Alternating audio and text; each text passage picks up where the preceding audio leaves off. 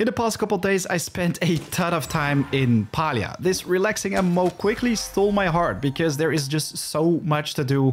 And yeah, since the open beta is just around the corner, I want to dedicate today to giving you guys some essential tips and tricks for your first days in the game. To share everything you need to know about different professions, improve relationships with NPCs, advanced farming and fishing information, and make a lot of money early game. This guide will basically cover it all. So let's get right to it. Before we get started, I quickly want to say a huge thanks to everyone who recently joined the channel and for sharing the amazing positive feedback on my videos. You have no idea how happy this makes me, as I do spend a lot of time working on my guides. That being said, it would be amazing if you can share your thoughts in the comments down below for this video, and of course also leave a like if you find all the information here valuable. Anyways, without further ado, let's get started. If you're just getting started with Palia, the professions and their progression system can be a little bit overwhelming. If we open up our inventory, you can see your character with your currencies, your renown, your tools, which you unlock when doing different types of professions, but also the skill levels. And the nice thing is, these don't only show the level itself, but they also show you the NPC, which you can interact with to unlock some new blueprints, new tools, basically upgrades for your character to make farming as efficient as possible. With a profession of level 10 or higher, you can start making a special currency, which allows you to purchase some pretty exclusive items at the vendors as well. At the moment, it's evening, so most of the NPCs are in town. So let's quickly check out where exactly we can find Cyan, because this is the guy I want to talk to. If you click on him with your middle mouse button, you can basically mark him on your compass. So it's going to be even easier to find him. If we talk to Reth, you can see that this guy unlocks some pretty interesting recipes for cooking as well, which I totally recommend you to do. Anyways, since we are already in town, check out the general store, as this is another location where you can sell items. If you just click on them and press sell, you will instantly get the reward, so you don't have to wait for the items to be sold inside your base. Right here, you can also purchase backpack upgrades, which are going to make your farming adventures a lot more efficient. I currently have 4 out of the 5 backpack upgrades. The final one costs 50,000, which is pretty difficult to farm for, while I have a pretty efficient guide in the top right of the screen, which can easily make you 15,000 gold per hour. So definitely worth checking out. But let's move on to a very useful tool to find basically everything you need in Palia. I'll provide you with a link in the description, but this is what it looks like. A Palia interactive map on which you can choose which zone you want to farm on. So the first zone would be the Kalima village, just like the one we have in game. But the interactive map is so much more useful, as this one allows you to find some pretty precious resources. For example, for the early game, you can find every single copper ore node right here. If we quickly click on the foraging tab, you can see that spice sprouts needed for couple quests can be found in the northwestern part of the region. For hunting Sernuks, you definitely want to check out the Whispering Banks. For people who've been playing a little bit longer, the map for Bahari Bay even includes all different Palium ore nodes. So definitely interesting to check out if you want to quickly get your hands on this precious resource. Of course, you also want to know which zones are overfarmed and definitely not worth checking out, for which I have another ultimate Palium guide in the top right of the screen. Improving relationships with other NPCs or fulfilling their requests, as well as those of players, is also important in Palia, for which you can get your hands on a lot of renown, make everything in the game even more efficient. To do so, you basically want to open up the social tab, which I have in the bottom right of the screen. If we go to the request tab right here, you can see that we can basically request an item. If you request gifts yourself, be sure to choose items which you usually don't farm for or are simply pretty difficult to get your hands on.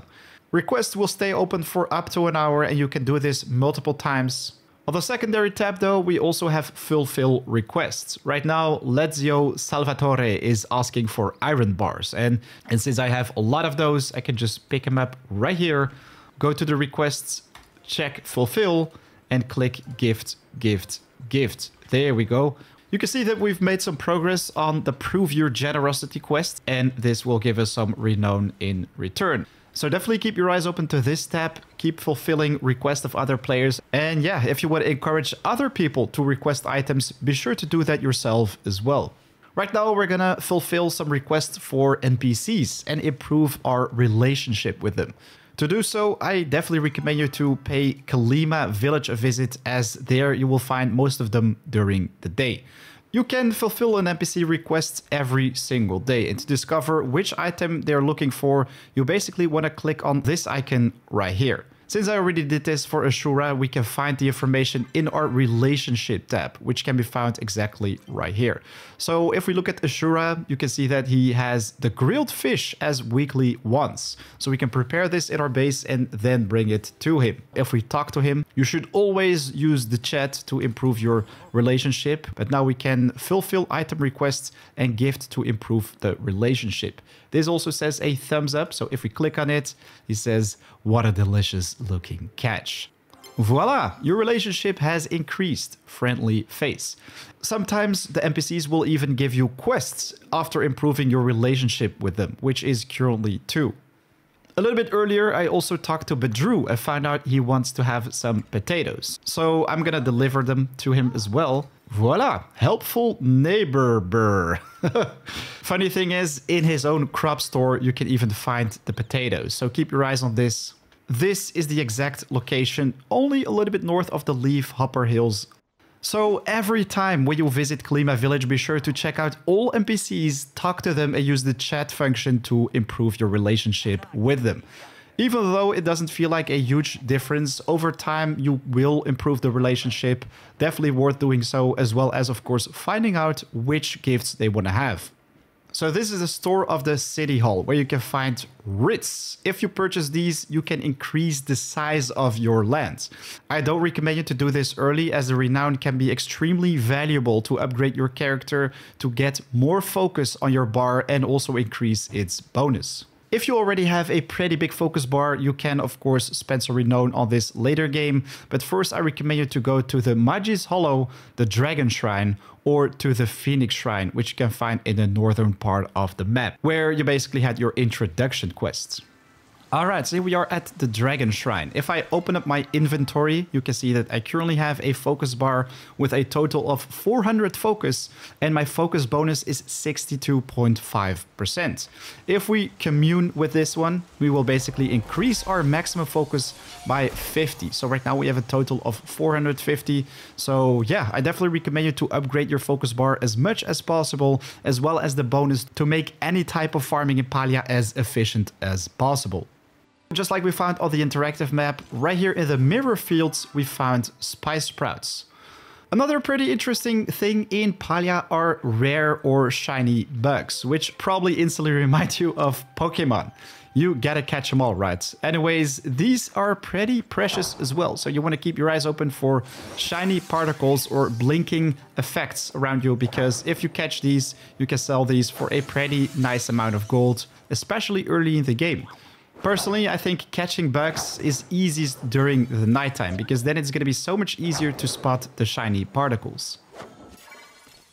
So we just caught 2 regular spotted stink bugs with a total value of 28, 14 each, while the shiny or star quality can sell for 21. Even more interesting, the garden leaf hopper has a value of 49, while the star quality 73. So it's definitely worth checking out all these different bugs and try to catch the rare ones as much as possible.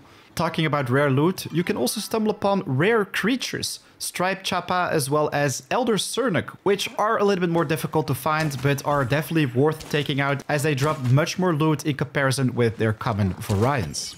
In the second zone, you can even stumble upon magic animals, which are even more difficult to find. I already made an ultimate hunting guide for these fellas, which you can find at the top right of the screen, but I can assure you hunting for these can be a lot of fun and extremely rewarding.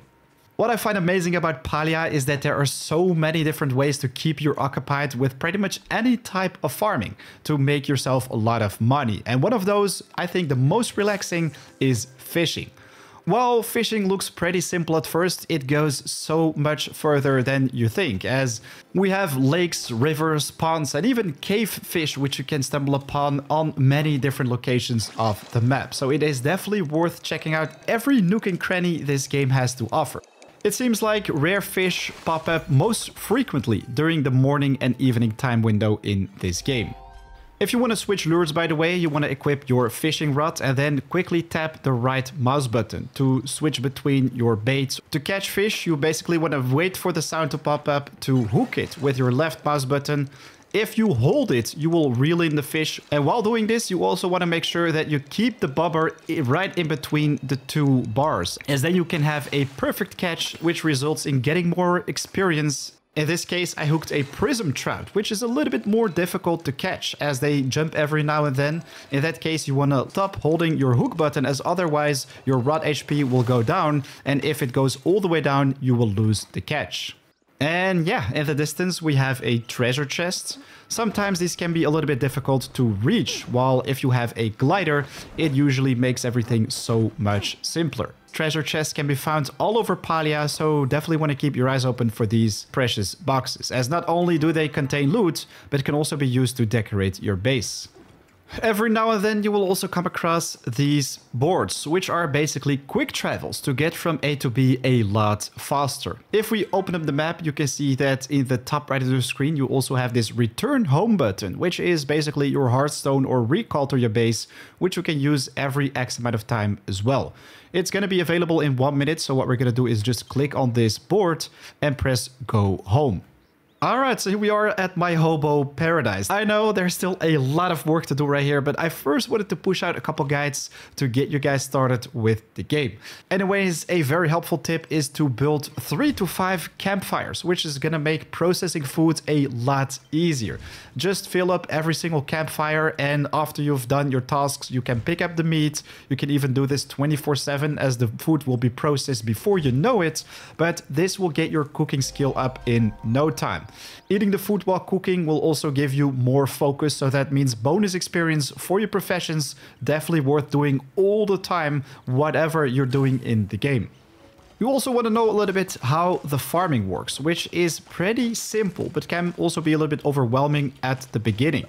The more you level up your gardening skill, the more blueprints and features you will unlock for your garden. In front of my hobo garden, I have 2 seed makers, which help me to process seeds for any type of vegetable I want to plant in my garden. But it's very important to look at which seeds you plant where. For example, potato seeds will help other crops stay hydrated, while if you use the cotton seeds, you can basically boost the quality of other nearby crops. So you want to have this in between other crops when they're growing to increase its quality. So then you can basically start farming all these quality tomatoes, as well as other plants like cotton, which can sell for a lot of money if you have them growing right next to each other. With carrot seeds, you can prevent weeds from going in your garden, but there are so many different ones. So if we want to keep all these plants hydrated right here, we basically want to place a potato plant right in the middle. I'm going to do the same right here, while we also want to boost the quality. So you basically want to place a couple cotton plants right in between the rest of them. Filling up your watering can be done at this little pond right here. And I totally recommend you to upgrade this one as quick as possible to make the farming a lot less tedious, as the first year only allows you to water 1 plant at a time, while the second upgrade allows you to water 9 plants at the same time, which makes gardening, farming in general, a lot more fun and efficient. You can boost your plants with special fertilizers sold at the general store or made with glowworm farms, but these can be accessed a little bit later in the game. So now you're probably wondering, what do I do with all the veggies? Well, this is where your cooking station comes in. Once again, apologies for the cheap setup right here, but you basically want to first craft a stove, as this is where you will find all your dishes. The hearty vegetable soup is an amazing one to craft, as it's pretty easy on the resources. You will only need any type of vegetable, any spice, which you'll find during your adventures, and also a mushroom, of which I have over 100. You can also tick quality ingredients right here. So it will use the quality ingredients which you've made with farming, but let's start off with the regular one. So if we press make right here, we first place the soup on the stove, while it also has a timer, so you definitely want to make sure you finish this mini game in time. So now we have to prepare a chopped mushroom. A mini game pops up where we just simply have to click on the rhythm, slice the mushrooms, and after that we can add the ingredients to the soup and do a little bit of stirring. Voila, now we are successful, made a hearty vegetable soup. So we're gonna pick this one up. I'm gonna make a second soup, and this time we're gonna use the quality ingredients. So if you press make, we're gonna do the exact same mini game. Look at that, this time we made a star quality item. A regular hearty vegetable soup will have a cell value of 23 and give you 100 focus points when consumed, while sometimes it can randomly become a star quality soup, so then it will sell for more and also have more focus points. If you decide to use star quality items, then by default the value will be the highest and will also give you more focus points. So it's definitely worth considering to make high quality dishes, as these will make boosting your focus a little bit easier, and yeah, another means of making a ton of money in Palia. So now you're probably wondering, what exactly is the best way to make a ton of money? If you are still fresh in the game, I totally recommend you to use my Sernuk hunting guide, which you can find at the top right of the screen. It easily makes you 15,000 gold per hour, so it's a very efficient way. You can start using this method shortly after completing the tutorial, so it is totally worth your time. While if you want to level up fast in Palia, well, it's pretty straightforward that you always have to keep your tummy filled. Keep eating the snacks, because then you will always have a full focus bar every time when you gather resources, mine ore, and of course catch fish. Another amazing way to make a ton of money in Palia is glowworm fishing. This can be accessed a little bit further in the game after making a little bit of progression, but with specifically glowworms you can catch high valuable fish which can sell for a ton of gold. The blobfish, which I just caught, sells for 75, while the void ray for almost 400 gold. So definitely an interesting way to make a ton of money in a relaxing way. Alright, so there you have it, a ton of essential tips which are gonna make your adventures in Palia so much easier. Pretty much everything you need to know as a beginner to get started off the right foot. Ladies and gentlemen, a big thanks for watching. Be sure to leave a like if you found this video helpful. And yeah, if you think I should make a second part with more essential tips about Palia, do leave it in the comments down below. If you have more suggestions for the community, I love to hear as well. Anyways, you are very welcome on my Discord to further discuss everything related to Palia and to join our community in game. Right now it is 4 AM out. I want to wish you an awesome day. Have fun with the game. I'll see you in the next one. Peace.